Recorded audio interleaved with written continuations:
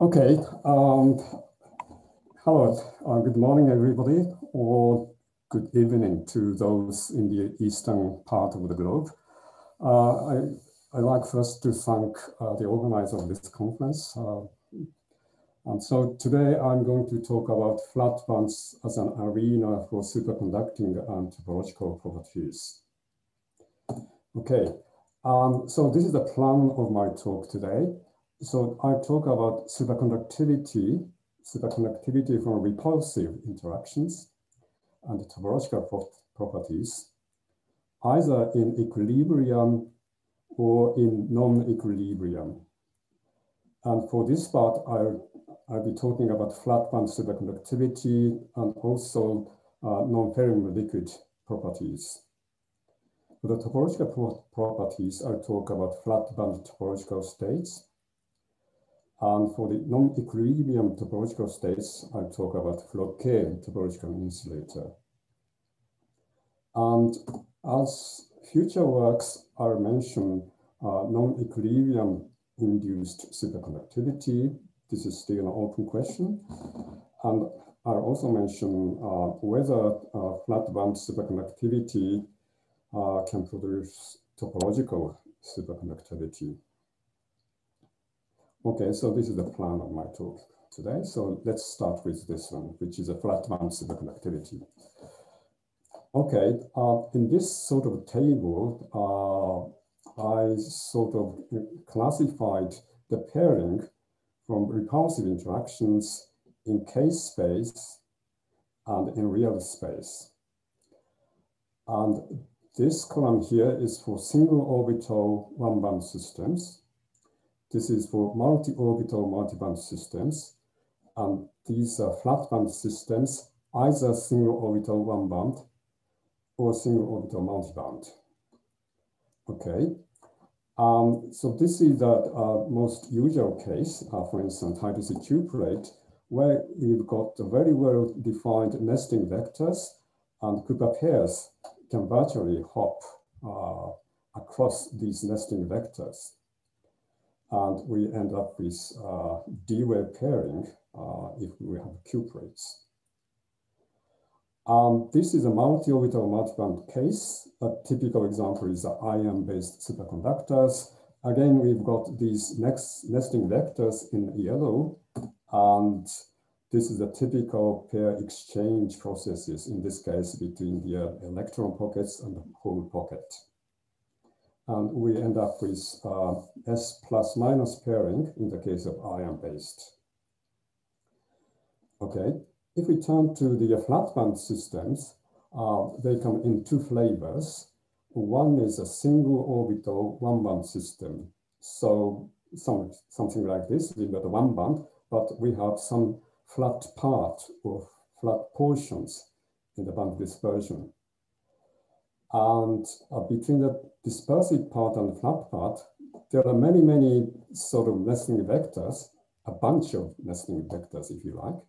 And so while we've got hotspot momentum transfer, in the case of cuprate, hotspots are the antinodal regions. In the case of ion-based, hotspots are electron and hole pockets.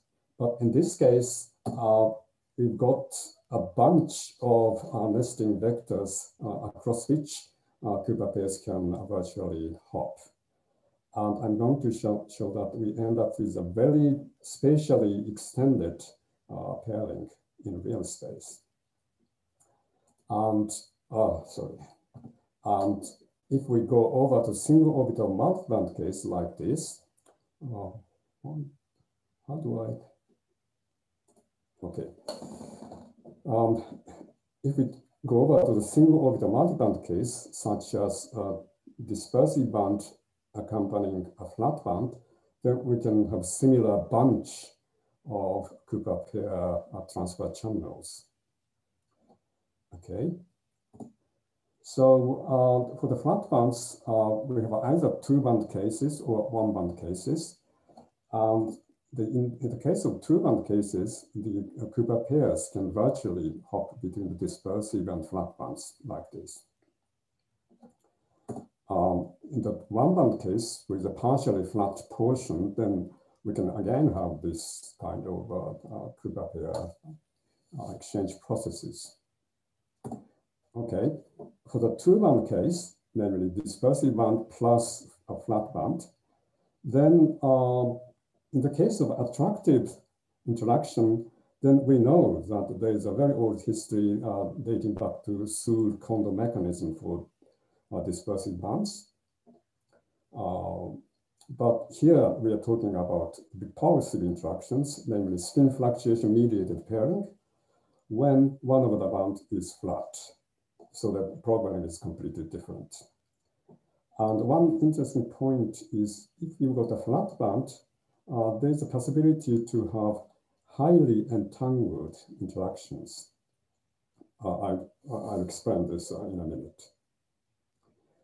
And also, if we've got flat band plus dispersive band, then we can show that we've got higher TC for superconductivity when the flat band is incipient. This means that the flat band is close to, but away from your Fermi energy. Okay, so let's look at the flat band in multi-band case in more detail. So this is a typical example which we have studied a few years ago with Kobayashi. This is a repulsive Hubbard model on diamond chain. This is diamond chain. Diamonds are connected with the corner sharing into a chain. And this is the simplest possible one-dimensional flat bands model.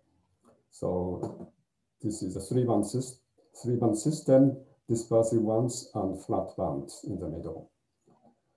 And this has a close connection with what Kazuhiko Kuroki proposed back in 2005. He named this narrow wide band system, narrow and wide bands coexisting. And they show that this is a favorable situation to get higher TC. Okay, this is another case. And the basic intuition is the Kuiper pair virtual hopping between dispersive and flat bands should enhance the superconductivity. Okay, and how about entanglement? We all know that if we have a flat band, then we have overlapping one-year state. In the case of a diamond chain, these are the one-year states. They overlap with each other like this.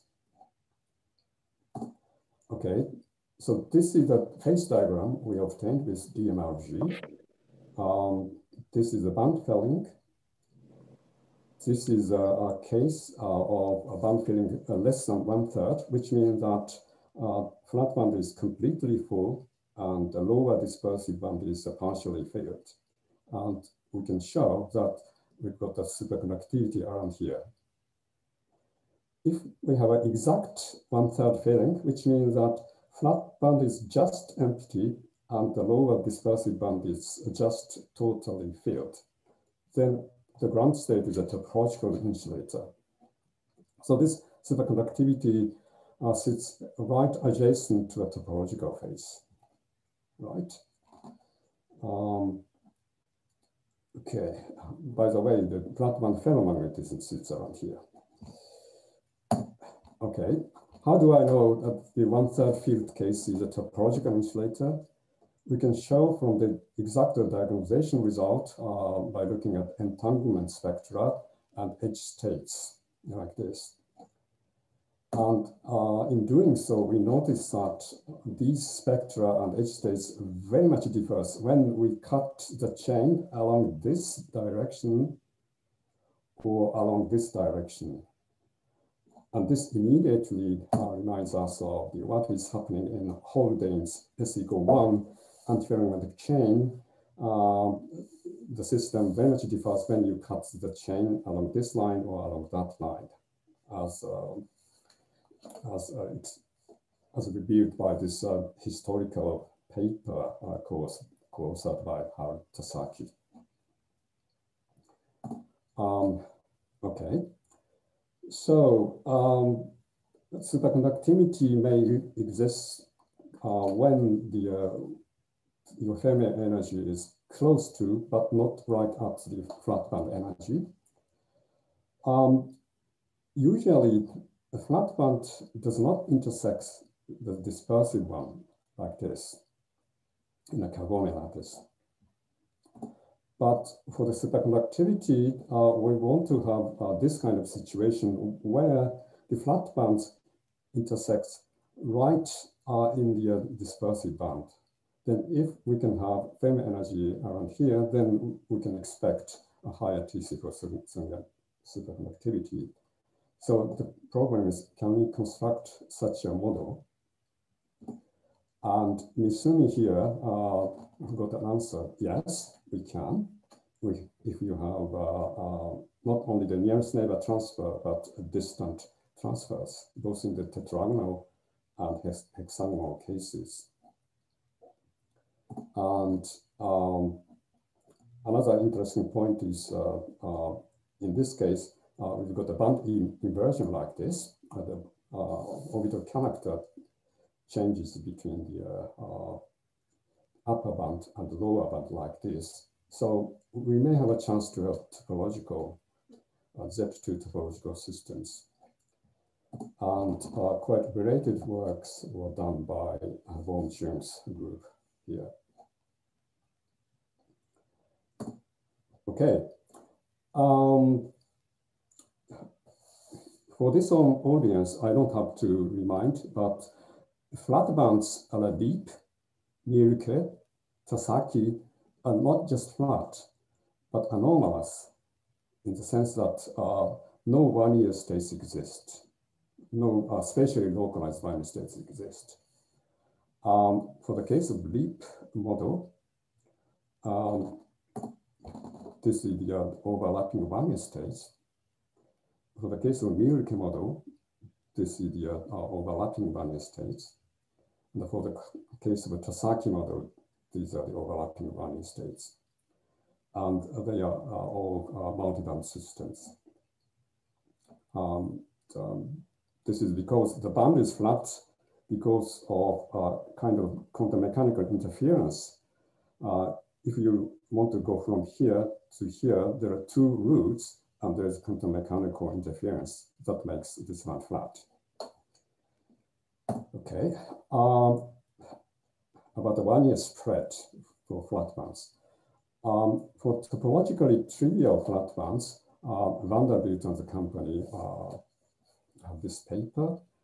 For topological flat bands, Haruki, Watanabe, and the company talk about fragile topology.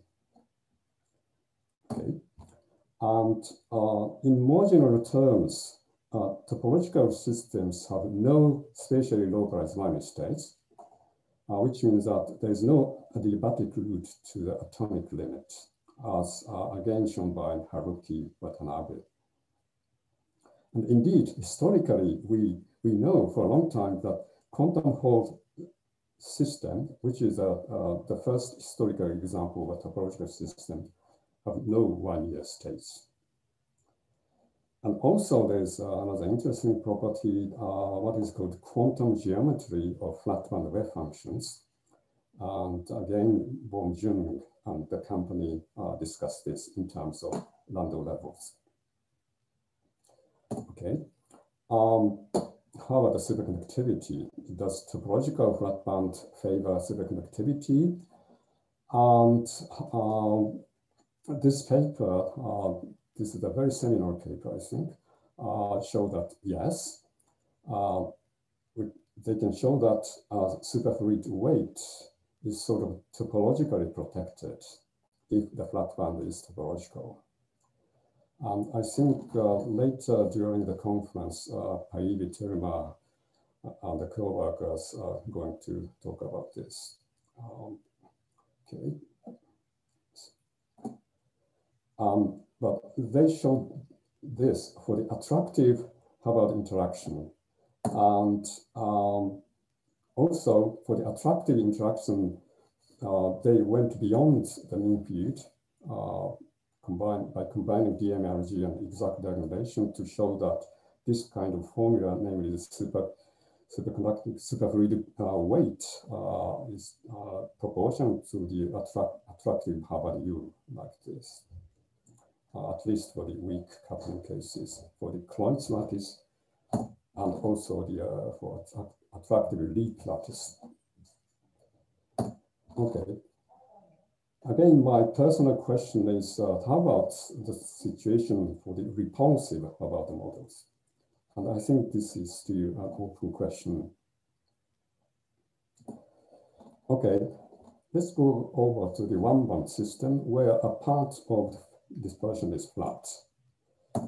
Okay, Charles Hayat and our group have shown that if you look at this kind of dispersion, this is just the usual tight line model on a square lattice, but we introduce a second neighbor hopping T prime, which is about 1/2 of the nearest neighbor hopping. So we've got kind of frustration, which makes these parts flat in the dispersion. And we can talk about the Cooper pair scattering between dispersive and flat parts. Okay, this is a spin susceptibility for this case when we turn on the Hubbard U, repulsive Hubbard U. And we've got quite interesting structure. If we look at this case, for instance, the spin susceptibility is very large over a very wide region in K-space, which is a specialty of the partially flat band. Okay, how about superconductivity? And plotting Eliashberg eigenvalue against the band filling. If you look at those red dots, this is for the singlet pairing, and we've got a double peak like this. Why do we have double peaks? Because the pairing symmetry are different. In this part, we've got the usual D-wave pairing, but if you come down to the second dome, then we've got this structure in K-space with a lot of nodal lines. Okay, and if you Fourier transform these, then we can show that the Cooper pair has a very extended structure in real space like this, extending to even the fourth neighbor. Okay. What is physically interesting about the flatband superconductivity? In general terms, for usual dispersive bands, we can show that superconductivity from electron-electron repulsion works much better in 2D than in 3 dimensions. We can show that by looking at the large spin fluctuation-mediated pairing interaction like this. This is shown by Ryotaro Arita and also by Gio Gonzalez and the company. Okay, so indeed, if you look at the known high-TC materials, almost all of them have layered structures. Okay, how about the flatband superconductivity? We can then show that we've got a totally different dimensionality dependence. In 1D, on this kind of system, then we can show that the spin susceptibility is featureless, and which gives us a kind of S plus minus pairing between flat band and dispersive band. So this is a S plus minus pairing, flat and dispersive S plus minus pairing. In the 2D for the partial flat band, then we can show that again, we've got a wide area for the spin fluctuation mediated pairing interaction. So I think this is a specialty of the flatband superconductivity, namely 3-dimensional systems are as good as 2-dimensional systems, namely they are outside Arita's theorem. Okay, how about non-firm leakage? We looked at the imaginary part of the self-energy. This is the Matsubara frequency. And if we look at the exponent here, we notice that this slope is smaller than 1. Namely, everyone knows that film liquid has imaginary part of self-energy proportional to omega squared on the real frequency axis, which means that imaginary part of self-energy on Matsubara axis is proportional to omega. But if this exponent is smaller than 0.5, we call the system a bad metal. And if we calculate this exponent, the exponent is well below 0.5. So we do have a non-film liquid here. Okay, let's move on to the Flatband topological states. In this case, we have to note that there is a no-go theorem, which dictates that finite range hopping have no topological flatbands, as shown by this paper. So we have to put in something special, such as spin-orbit interaction and so on. And for instance, this is the designed material by us in a collaboration with MIT chemists. This is an organic ferromagnetic and topological system designed by us. This is a metal organic framework. This is basically a carbon lattice. And this band here has a non-zero Chan number. Okay. Now I come to the final section of this table, and I want to show that a totally different way to make the system topological is a Floquet topological insulator. Namely, if you shine a circularly polarized light to ordinary bands, such as graphene, then we can open a topological gap dynamically. So my question today is, if I shine a circularly polarized light to a flatband system, what will happen? Okay, let's start with the ordinary Floquet topological insulator.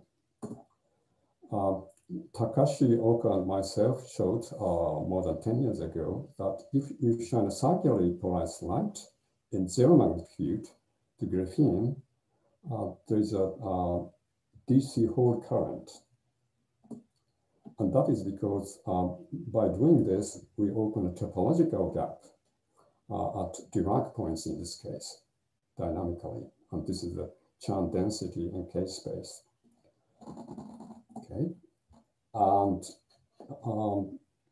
for the original graphene, it took more than 10 years to experimentally detect this phenomena. James McIver in Hamburg Max Planck Institute experimentally verified the Floquet topological insulator for graphene. This is the cover of January this year's Nature Physics. These are the topological gaps, like in this anomalous Hall effect. Okay.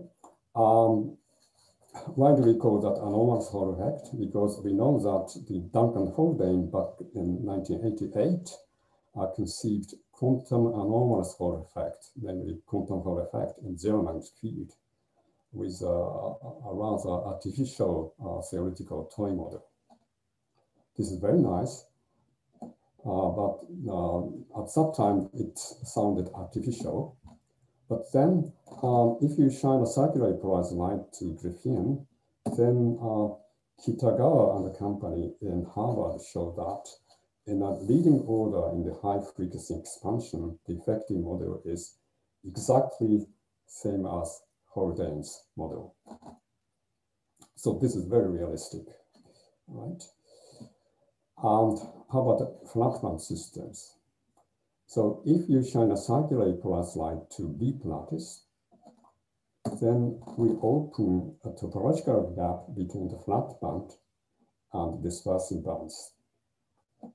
Okay. We can even switch on the repulsive Hubbard interaction. This is a Hubbard, and this is the laser intensity, and this is the phase diagram. Blue part is Mott insulator, orange part is your other phases.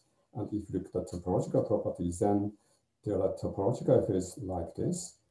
And even within the topological phases, we have a topological to topological phase transition, which is because by shining a light, the circularly polarized light, we are inducing distant neighbor effective transfers, which are complex. And they behave like these oscillating manners. And every time these change sign, then we got topological phase transition. And we can do the similar thing for the carbon lattice, and we can induce these effective complex transfers by shining circularly polarized light to carbon lattice. And yes, in this case, we also have the topological gap between flat and quadratic bands. Okay, if you look at the Chan number, then carbon is a 3-band system. And if I plot the Chan number for the upper band, middle band in green, and lower band in red, they behave quite wildly against the laser field intensity. Okay. I talked about the one-year spread. How about the Floquet topological insulators? Do they have one-year states? Takashi Oka showed that no, there is a topological obstruction. There's no spatial and temporal localized one-year state. Okay, we can set another situation which we called optical imprinting, namely spatially periodic circularly polarized light illuminated on two-dimensional materials, which will give you an in situ control Floquet topological insulators. This is a collaboration with Abrahasa Hafezi. So if you shine a spatially periodic circularly polarized light, and if you change the lattice structure of the spatial periodicity, then it can degrade the diffraction symmetry, which produces a complex hopping, as in Holbein's model. And indeed, if you look at the topological phase diagram, hexagonal lattice has the widest area for topological phases. Okay. As a general question, do we have a general experimental feasibility of Floquet topological states? Namely, can we have intense enough laser for sizable topological gaps? And the answer is yes. With today's laser technology, the intensity is strong enough. Okay, so let me summarize my talk. I talk about these things. Flatbands do indeed have unique opportunities. And how about open questions? Flatband superconductivity, do the non-local interaction enhanced in flatbands? Do we have non-Fermi liquid superconductivity? And how about non-equilibrium-induced superconductivity? And if we combine these, superconductivity and topological, in equilibrium, do we have flatband superconductivity to produce topological superconductivity? In non-equilibrium, Floquet topological superconductors can be realized.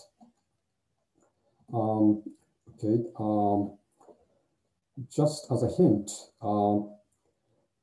group velocity vanishes at one-fold singularities.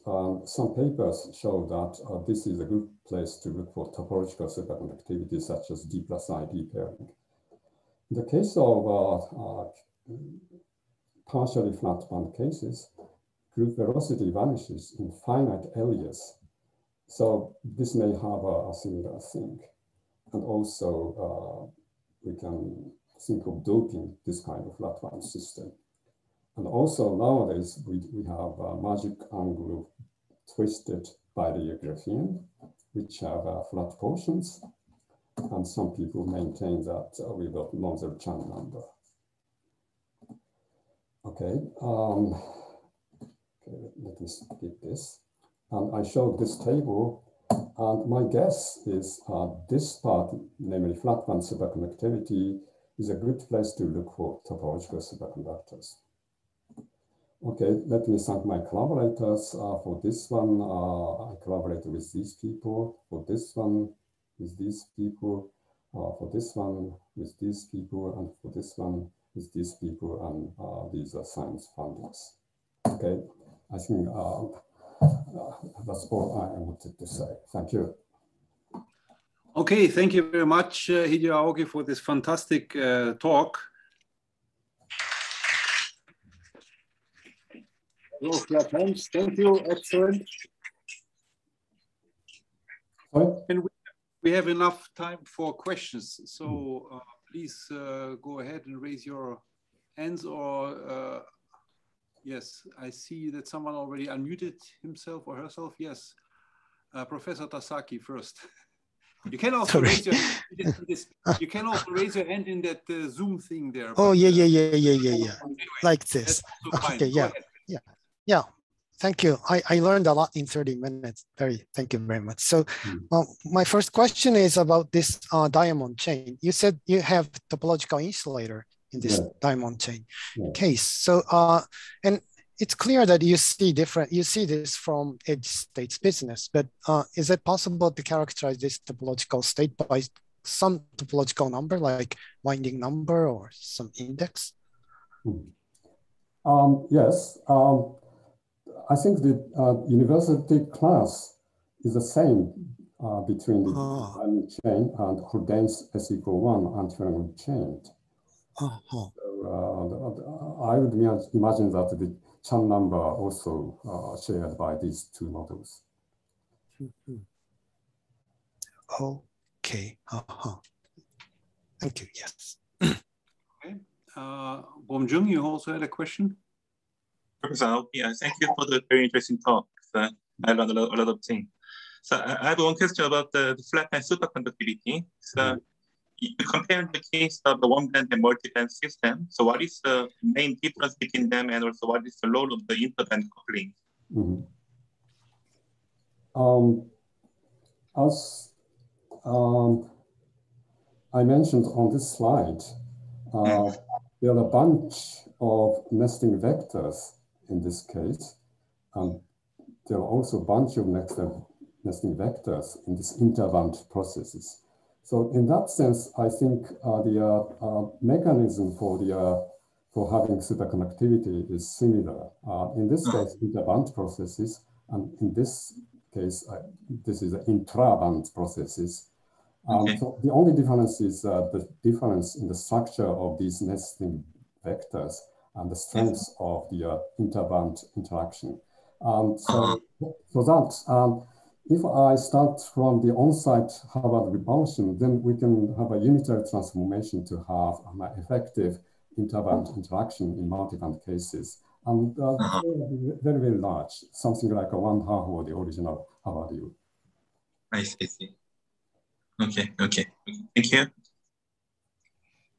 Okay, more questions?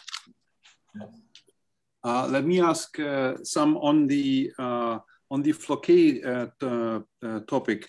So one question I have is, you can, so to say, connect Floquet-driven systems with other systems which are threaded by DC fields. Can you comment on that? What are the consequences? So meaning, instead of taking, let's say, a 2D system which you drive by an external field, you could take a 3D system which you put under the influence of an external DC field, and then in principle obtain similar effects. So sorry, I can't quite got your question. Your question is?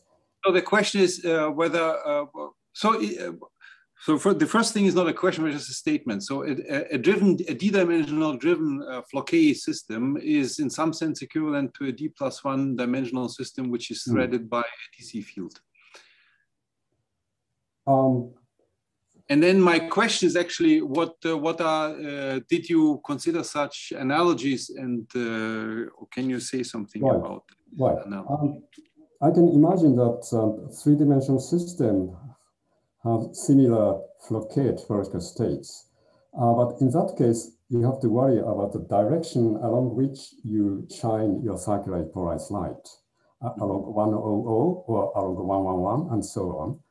And that makes the interband interactions, the Floquet-induced interband interactions rather different. That very much depends on the direction along which you shine the laser light in relation to the crystallographic axis. So except for that, I would imagine a similar topological, Floquet topological states. And when you were discussing your Floquet results, you always, I mean, you said, let's say you took the leap lattice with 3 bands and then you Floquet drive it and you still have 3 bands. But as a matter of fact, you of course have copies, right, of these Floquet bands. So you were basically talking about this irreducible triplet of I see. Okay. And you mentioned also that the Wannier states in these cases are that there are no Wannier states. What do you mean by that? What is your definition of Wannier state, in other words? Okay. Can I look at the slide? Yeah. Right. This is not my work, but work by Takashi Oka and Nakagawa. What they looked into is you can fully transform the Floquet Bloch states, both in the spatial direction and temporal direction. And they looked at the question that do we have spatial localized and temporal localized Wannier states? What they found is there is some obstruction which inhibits to have these localized Wannier functions. So namely, a driven system cannot be adiabatically connected to undriven insulator. What would mean temporal localized? I mean, I kind of spatial localized means right. temporal. Since this is a dynamical system, we have also to worry about the temporal Fourier transform. Please refer to this paper last year. Okay, sure. Thank you. There's a question from Din Lok Duong who asked in the chat. Din Lok Duong, can you unmute yourself, please? Yes. So could you hear me? Yes. Yes. Go ahead. Okay. So my question related to the nearly last slide to mention about the doping to induce superconductivity to compare the flat band. Okay. Yes. So normally doping can be generated with a small concentration. You can see this is look like the one band be flat, right? But compared with people mentioned flat band should have some block state. So it means that you need some condition in the flat band. So how to compare the flat band induced, by dopant and normal flat band in the committee mentioned? I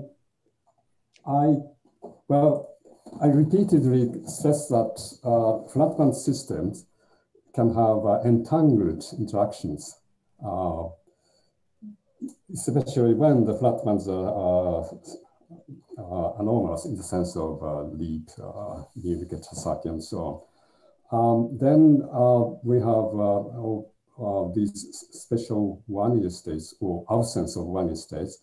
So my guess is, in that case, the pairing interaction in the doped case is very, very different from the ordinary flat band. But we'll have to work that out in terms of both the intraband and interband pairing interactions. Okay, yeah, thank you. Yeah, thank you so much. Okay, any further questions? Do we have time then?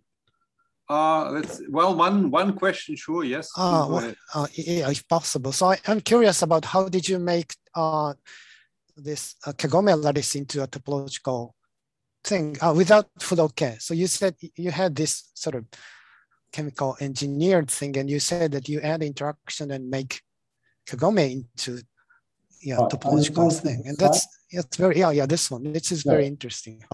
What's the basic idea? This is the designed metal organic framework. So these orange balls are gold atoms. So since they are heavy element, they have a strong spin orbit coupling. So we've got a Kagome lattice with a strong spin orbit coupling. And this is a result of the band structure, including this spin orbit. And we've got a topological gap. Am I answering your question? So is that, can you intuitively understand why this interaction makes these bands topological? Is there a simple picture? No, this is just a Kagome lattice, nothing special. We know that we have a Kagome lattice with... yes. We know that topological gap. So this is just ordinary. Yes. The only specialty is we have an organic ferromagnetic design system. That's all. Okay. Thank you. Okay, I think we have to move on. It's time. So let us first thank to our first speaker, Hideo Aoki.